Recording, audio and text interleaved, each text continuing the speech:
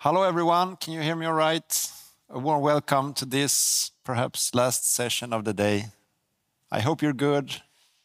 I hope you've learned a lot these last couple of days, that you also networked and had good times.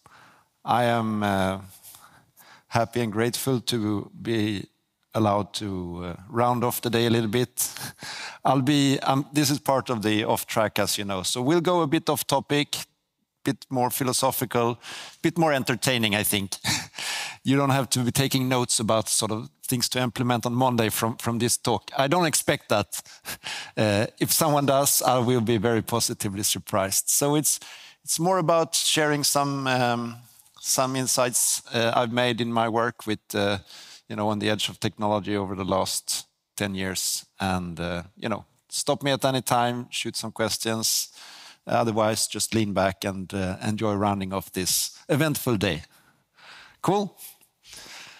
All right, let's get going. So the topic of today is the term I like to use is the wetware frontier. So wetware, obviously, something being in contrast to hardware and software, something we are used to working with.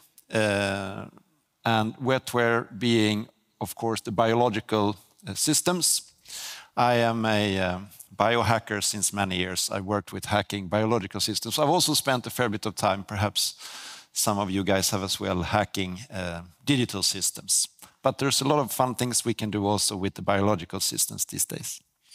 So I'm Hannes, Sapiens Sjöblad. I use this label Sapiens, tongue-in-cheek a little bit. What's the point of a silly middle name?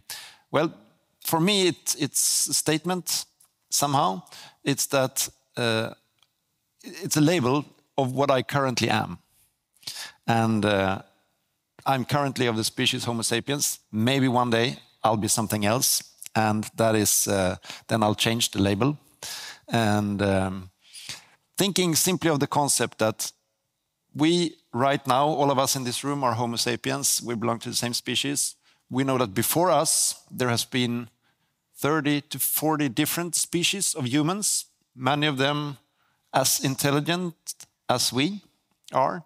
Homo neanderthalensis or Homo florensis, and there are new species being discovered all the time. We have the newly found dragon man in China, for example. So maybe with that insight, there has been many species before us, and we are here now. Potentially, one day, there will be something else. And that is what I'm very curious about exploring, both theoretically and also very practically in my work as a biohacker. So essentially what I do is I try to explore the edge of technology, practically and in theory. So I'm one of the founders of this Swedish Biohackers Association, Bionyfiken. I'm also founded a couple of different startups, 2 AI startups, or let's say generative AI. Data, we do synthetic data, and Miucci, we do synthetic voices to make audiobooks. I'm also one of the founders of the Swedish Longevity Cluster. We are looking at technologies and solutions to extend human lifespans and health spans. So there are a lot of things to do when you're excited about shaping the future, right? But what will we cover today? So I want to give you guys, maybe some of you are well read into it, but I think deserves to get some terminology down. So what are human enhancement and augmentation technologies? Where do we stand today? What are they good for? What can they be used for? How widely adopted are they? Matter of definition, obviously. And then again, of course, some considerations when we start playing with these things, where we may end up and what we should perhaps be aware of. All right. Stop me at any time. I enjoy more of a dialogue than a monologue here, so feel free. So what is human enhancement? Essentially, it's not if you have lost your hearing that you get a hearing aid, right? Because that's about replacement or restoring something that was lost. Human enhancement is using technology to give us functions in our bodies and our minds that weren't there before. So increasing human capabilities through technology beyond the baseline. Somewhat simplified, there are three areas of human augmentation technologies. We have the pharmaceutical interventions, we can say. We have the cybernetics category, which is, of course, electronics and software. And then we have genetics.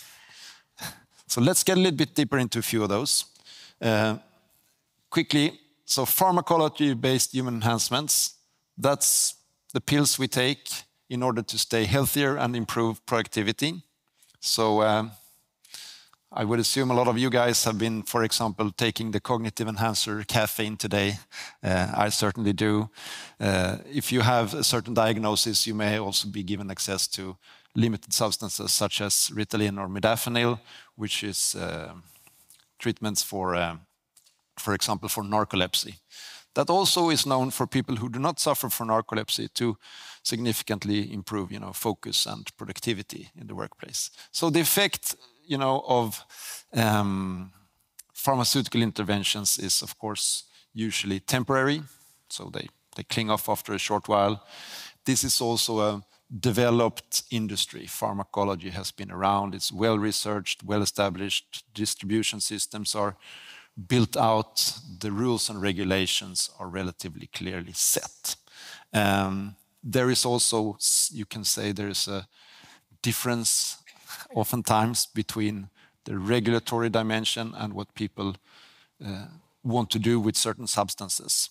Not necessarily narcotics, but for example, this category of what we call nootropics, which is these cognitive performance enhancing substances that you can buy in pharmacies online and offline.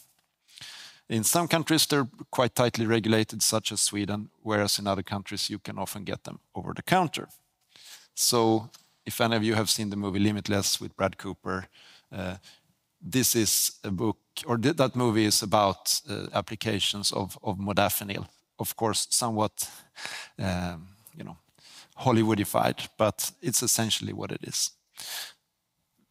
Obvious other illustration of a pharmaceutical or pharmacological intervention into human bodies is how using steroids for physical performance. So this is a bodybuilder from 100 years ago compared to a bodybuilder from 20 years ago, and how we've, through human augmentation technologies in this instance, can see the physical transformation and being able to do things and look in ways that were simply not possible before we had those interventions. Like it or not, guys, I know you can have different opinions if this is good or not. Use of steroids is even illegal in this country. The police will come to the gym and force you to take a test if they suspect that this is happening. But let's just say it's out there, right? Genetics. We can come back to pharma if you want to, but I think I'll focus on the more exciting dimensions. So genetic human enhancement is something which is, of course, still very experimental. It's very strongly regulated. In fact, there are only 3-4 countries in the world that work on genetic modification on humans. Sweden is one of them. So is US, UK, and China, and of course a handful of others.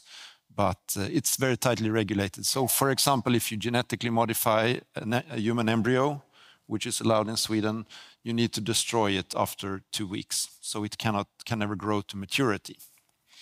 So there are some very powerful applications of genetic therapies in medicine, such as, for example, restoring bone marrow of an individual who suffer from bone cancer.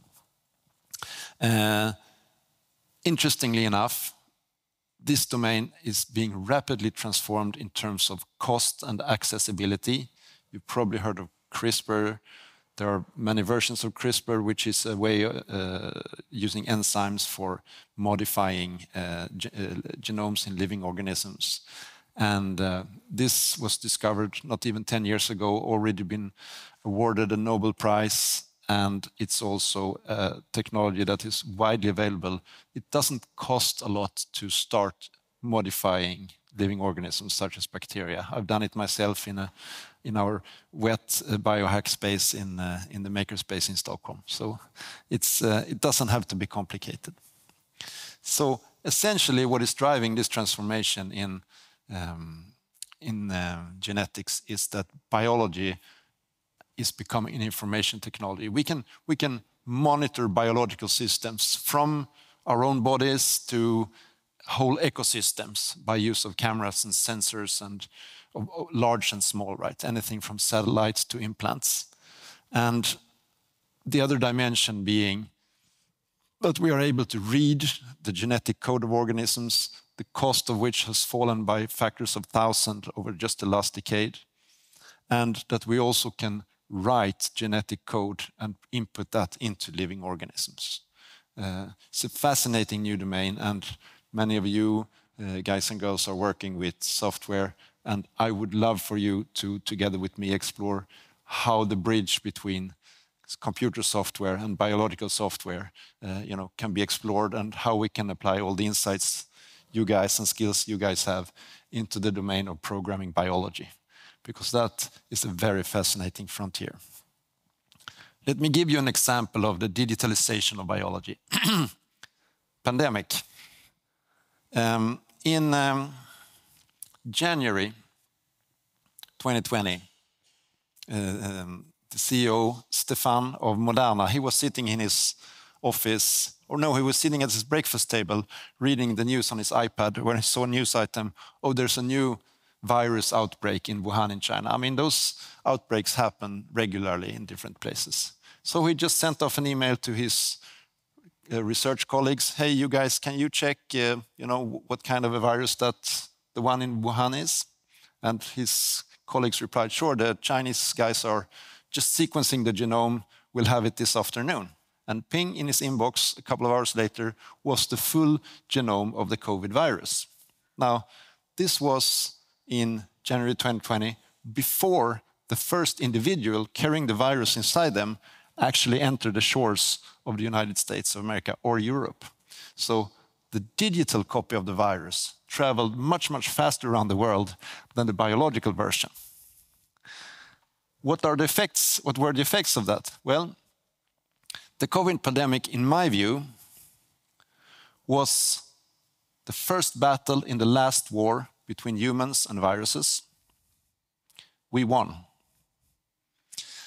In the previous biggest pandemic we saw, the Spanish flu 100 years ago, more than 50 million people died. Does anyone in here know how many people died from COVID? According to UN estimates, it's about 6 million people. We also had more than about 1 billion infected cases that were documented, and we distributed more than 13 billion doses of vaccines to humankind. So we mobilized our digital technologies, anything from apps to masks to coding of vaccines, and we accelerated, and we won that fight. And you know what? We have never ever been better prepared for pandemics than we are today. So I think the next one is not even going to bother us at all. And this for me is an illustration of the power of the digitalization of biology. We can simply outsmart nature now in an increasing number of ways. Let me give you another fun example. Any of you guys recall there was this huge conference in Paris, the climate conference in Paris in December 2015. All the world leaders were there, UN, thousands of journalists from every news media, tens of thousands of activists and lobbyists. They were all there wanting to, now we must get climate change solved. We must have these regulations on emissions, etc. So there was a lot of hoo-ha and a lot of debate before and after and during this event. But did you know that exactly at the same time there was another conference? The world's first human gene editing summit. Because what had happened in just that year, 2015, was the discovery of CRISPR, the gene editing, cheap, simple, and precise gene editing technology. And the scientists suddenly dawned on them, holy smoke, we have this marvelously powerful technology in front of us, and it's being applied in labs everywhere. Maybe we should get together. This was like an emergency meeting. maybe we should get together and get some rules written down pretty quickly about what we can do and not do with this technology. And so they did. So as you can see, it was organized by the Academies of Sciences of the world's leading nations.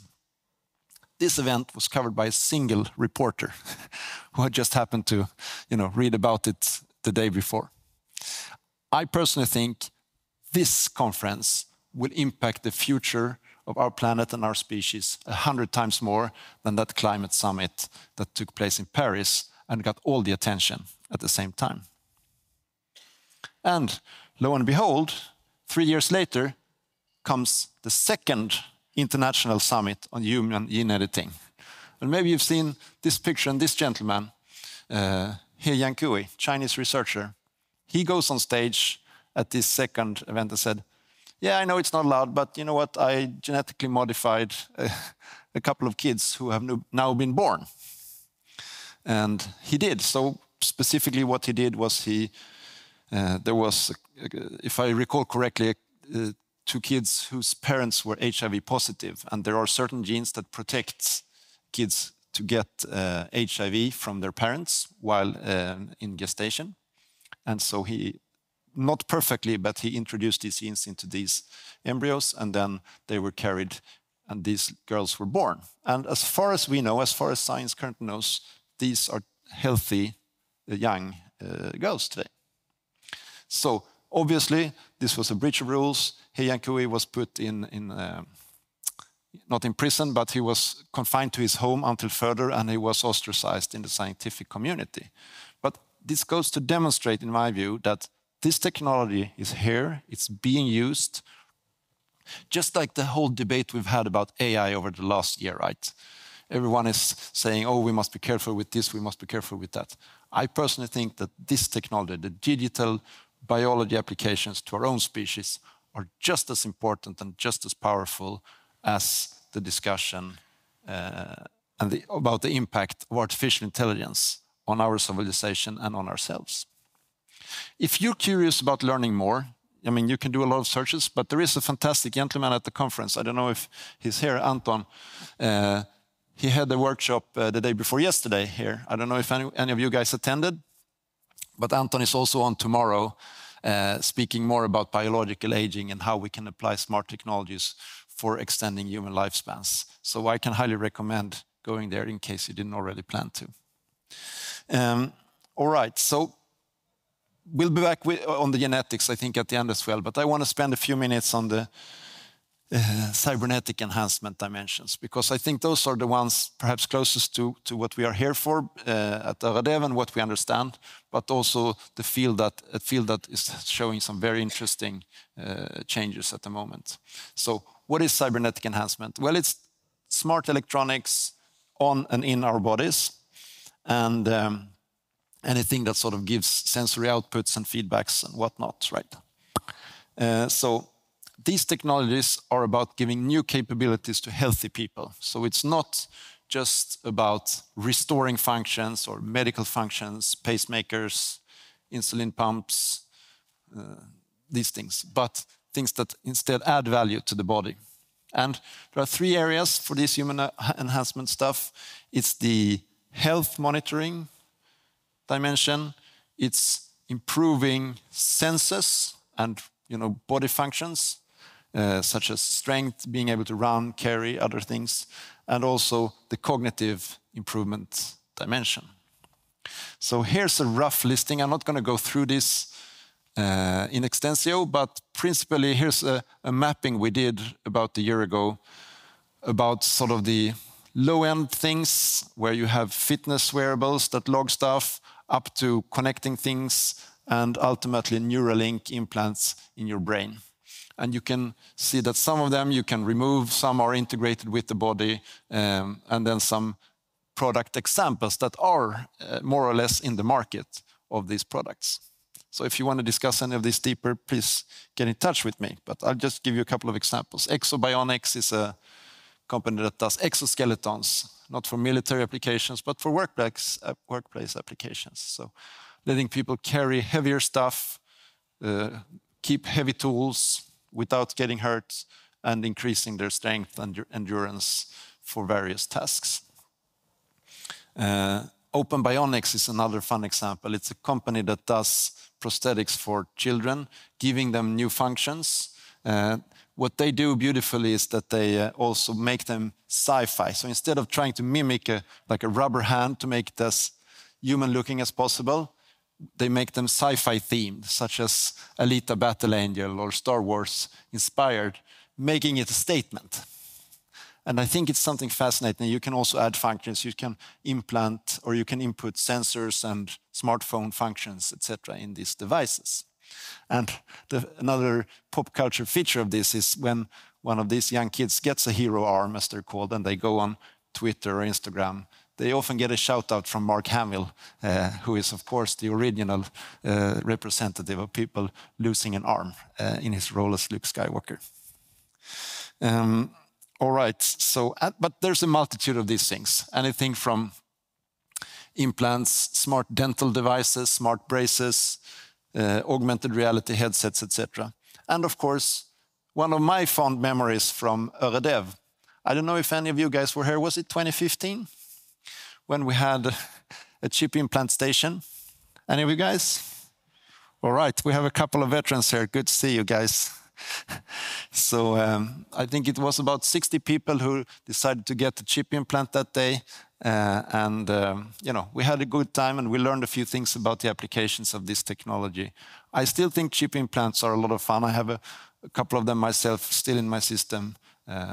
For example, a small implant up here that measures my body temperature at all times. So if I get a fever, I swipe myself. I know when to control it and when it's fading away. Now, had I been a woman with a monthly cycle, I would also be able to monitor you know, my ovulation, for example, by way of logging my temperature with such a temp implant.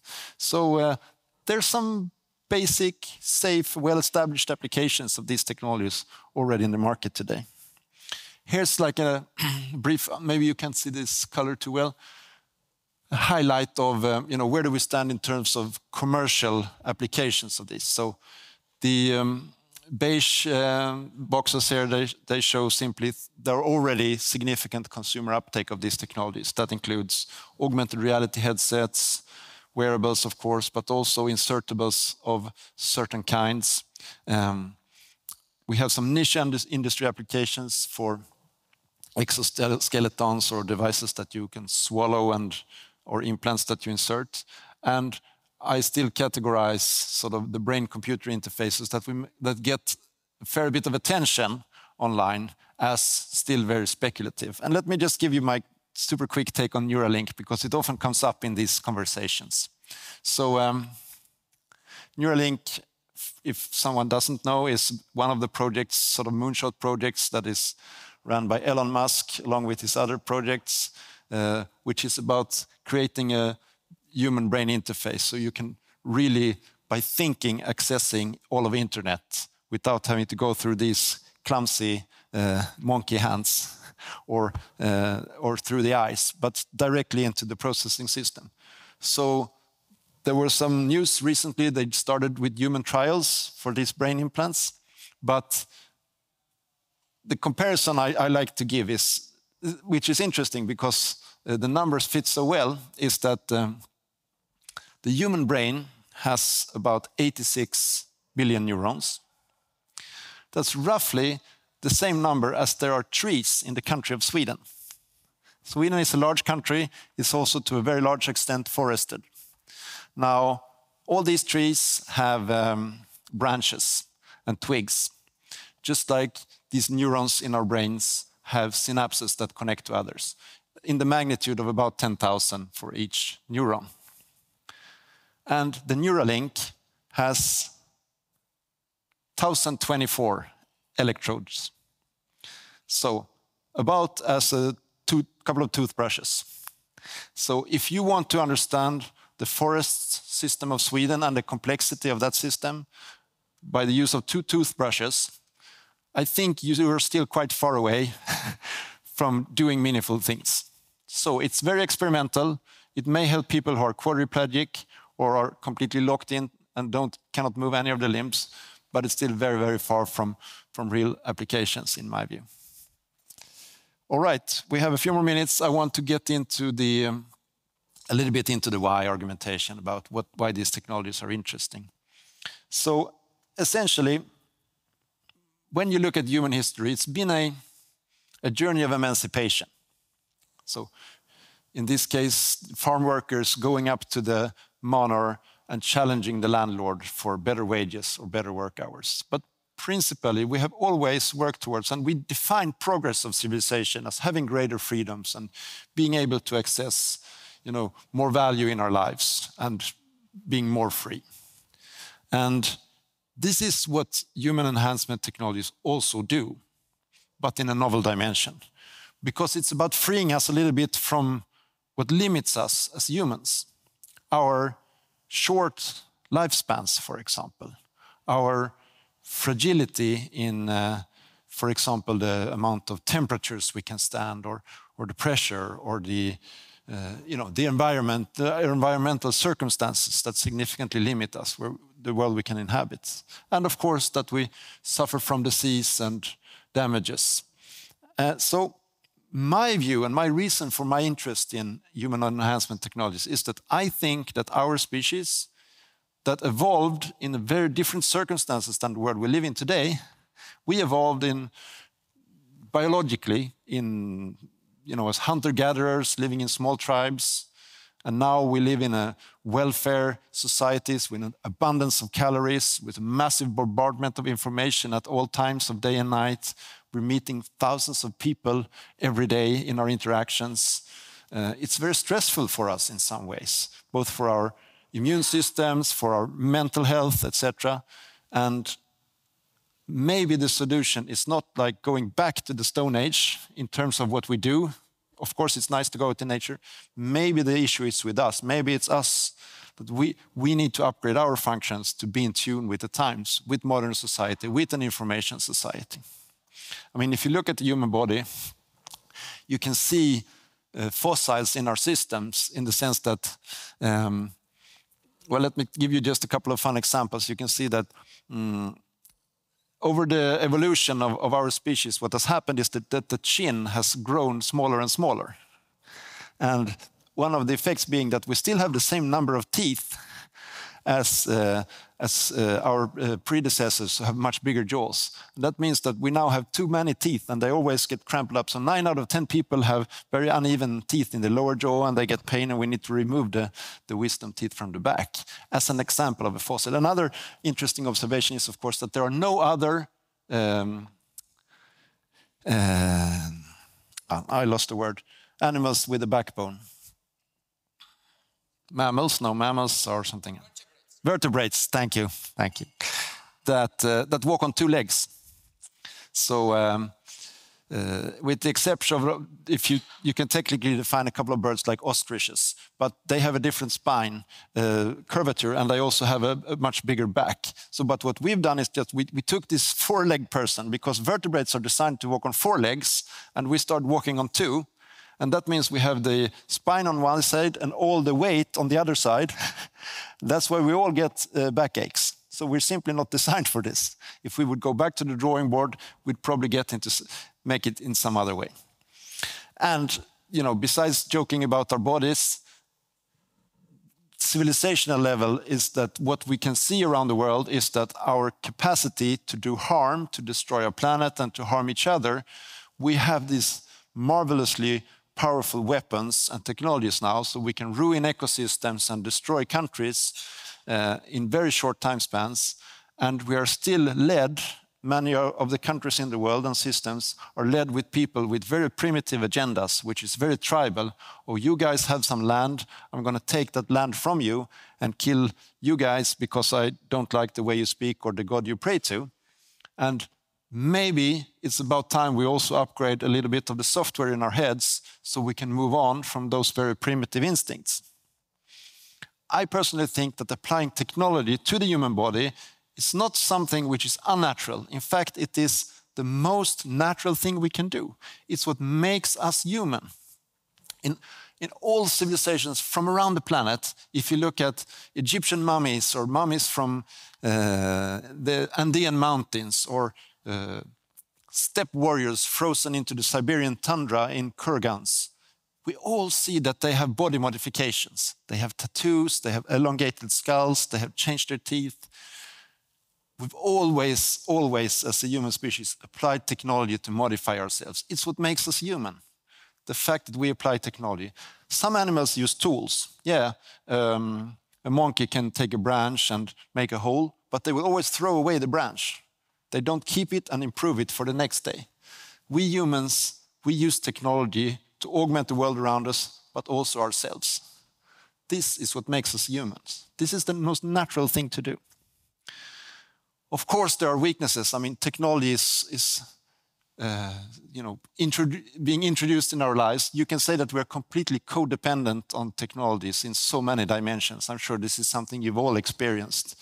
The sense of loss when your phone you can't find your phone, or even when the battery has just died. And young people today, they grow up with these devices and their systems being integral to their own cognitive processes.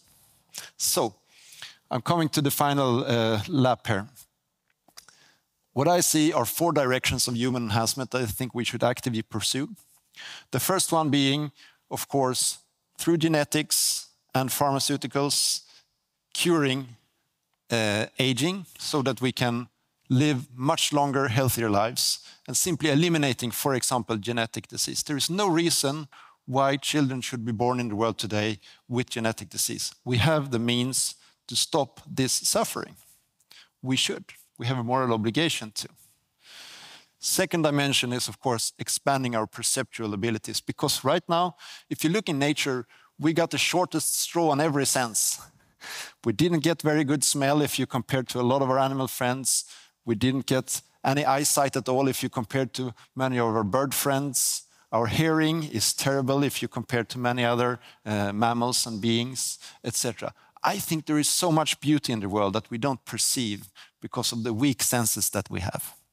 Let's explore that beauty. Maybe there's poetry and music to be found in nature and in the universe that are simply beyond our abilities at the present time. Third one being, of course, improving cognitive abilities. How can we improve our memories? How can we improve our focus, concentration, intelligence? There are tools for it, especially with this advent of artificial intelligence systems that help us process this overwhelming tsunami of information that is flushing over us every day. And then, of course, the hardest area of all, namely our primitive instincts, motivational patterns, such as resource hoarding, short-termism, tribalism, xenophobia, right? Those things served us well when we were hunter-gatherers, and you couldn't trust the guys from the one valley over that they were going to take our cattle. But now, when in this integrated, global, cooperative world that we live in, we must get rid of those instincts that someone should, want to kill us just because we speak a different language or have a different skin color. So, some things I learned from being working biohacker and running a business, putting chip implants in people for a number of years. I've been challenged thousands of times for why should I get an implant from you, Hannes? And what I learned is that when you work with technologies that push the edge of what people are willing to accept, you need to be extra careful. You need to be very considerate and understand the ethics around it. You must make sure that you design technology so that the potential for abuse is absolutely minimal. Design for privacy. Be very clear with your code of ethics, what you accept, whom you accept working with.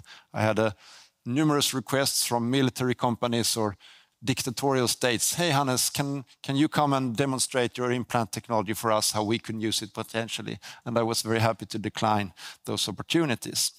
The good news, guys, is that there are people who have been thinking a lot about this. There is a cyborg bill of rights out there that has thought through some of these questions. What happens to our rights as humans when we start to put smart technology into our bodies?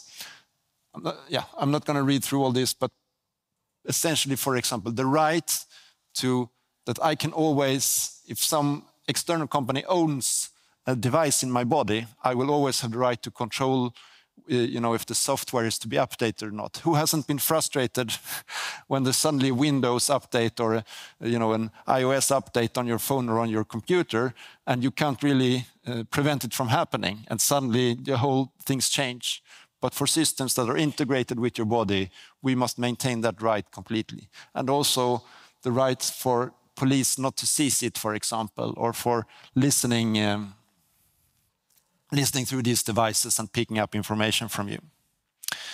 Anyway, the principal philosophical point I want to come to is a philosophical one, which is coined by the philosopher Max More. What rules society a lot today, our politicians and also, for example, medical science decision makers, is the precautionary principle. Försiktighetsprincipen, as we say in Swedish.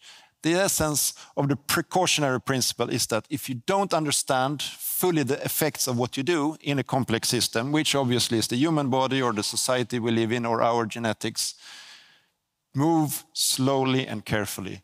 Number one principle being, do no harm, or minimize the harm we can potentially do. So this is something that stops a lot of the research we see. We see this debate also in AI, right? There's a 1% chance, some people say, that the AIs are going to be super smart and start a nuclear war. So let's just give the license to 10 companies in the world that they can do AI research and everyone else will not be allowed to. That frightens me in some ways, that line of reasoning. I want to draw my sword for the proactionary principle. The proactionary principle is another value position, which is about if the benefits are high enough, the risks are worth taking. This is how you make progress. This is how we can really achieve things such as, let's say that artificial intelligence can help us find a cure against cancer. But if we slow this down, how many million of people are we willing to sacrifice by delaying this insight for, say, 10 years? If there's 1% chance that AI will cure cancer for us, then we should pursue that with all our force, or cure aging for that sake. So seeing the risks also in balance of opportunities. And the way I choose to want to symbolize this is simply that we have people who also move towards danger because they are equipped for it, they understand what it is about, and they have ways of solving the challenges that we see. Like these first responders from when there was a terrorist incident in Stockholm a few years back. All right, summing up, human enhancement is a high risk, I see that too, but it's a very high reward investment because it has the potential to transform our bodies, our health, our civilization, our intelligence in marvelous ways. It will help us emancipate us from the two greatest prisons of all, namely the gravity well of the planet that we're born on and the meat bags that are the prisons of our consciousnesses. The maintenance system that sits down here that is fragile and will break down at about 80 years of age for most of us, unless we take upon us to solve that challenge. So I think we live in a marvelous time when we are truly breaking out of those two prisons. Yes, we are again becoming a spacefaring species. We're going back to the moon and Mars. We are also working to break out of the meat bags. And that is the most exciting development. And I think that will take us into a period of unimaginable human flourishing. We will be an incredibly much richer society as individuals and collectively in the years to come because of these human enhancement technologies. So I think that we humans, we are still at the stage, we're just an acorn who is just about to bloom into a tree. We're just a fraction of our potential right now, and the solution is here. So thank you for listening to this at the end of the day. I hope you got a few thoughts in your mind from this short conversation. If you want to chat more, I'll be around. Thank you very much for today.